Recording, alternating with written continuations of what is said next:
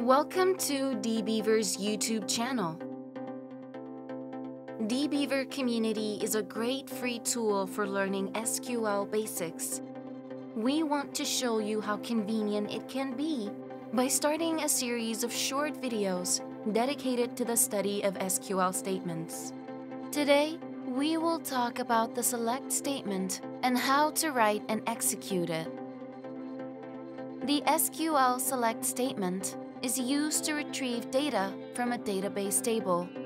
The data returned is stored in a result table called the result set. Let's start by downloading our open source app. There are several ways to do this.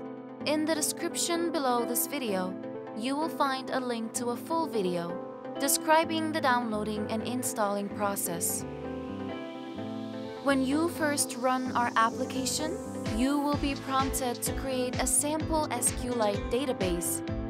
We can use this database to learn how to work with SQL statements. Expand your new database in the navigation tree and open the invoice table.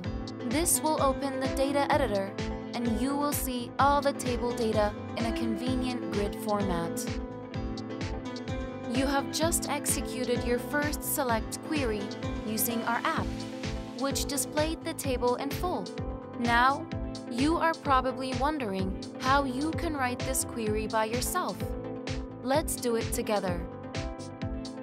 To get started, we need to open the SQL editor. To display all data from a table, we need to enter the following text in the editor field. Select * from invoice. The simple SQL query consists of 3 parts: the SQL operation, the target, and the condition. The target of a select statement is the set of tables and views listed in the from clause.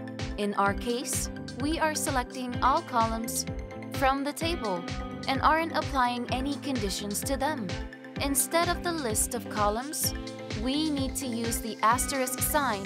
That means select all. Please pay attention to auto-suggest, which will help you write queries in our app both quickly and correctly. Just start typing and then select the appropriate item from the menu that appears and press the Enter button.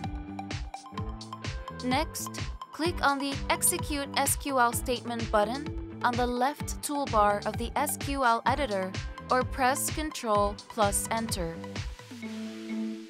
A result set will appear at the bottom of the app, which is exactly the same grid that we saw when we opened the table through the data editor at the very beginning. But what if you only want to display data from a few columns in a table? In this case, you need to list their exact names with a comma instead of an * sign.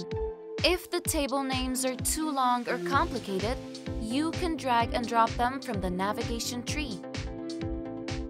Replace your statement with the following text. Select billing city, billing address, invoice date, total from invoice. Now, if you run the query, you will see in the Results tab only the columns we have selected. When you want to use data to limit the number of records that are returned in a query, you can use conditions or criteria. They can look very different from each other depending on the data type of the field. Use the Where clause to specify any filters which you can apply to the data. For example, you only want to show the rows where the total is more than 4.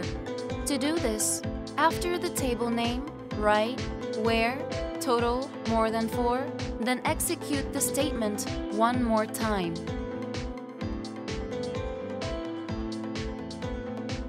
Great job! Now you know how to write simple queries to the database. In our next video in this series, we will teach you how to use other basic SQL statements. Thanks for watching, and see you in our next video.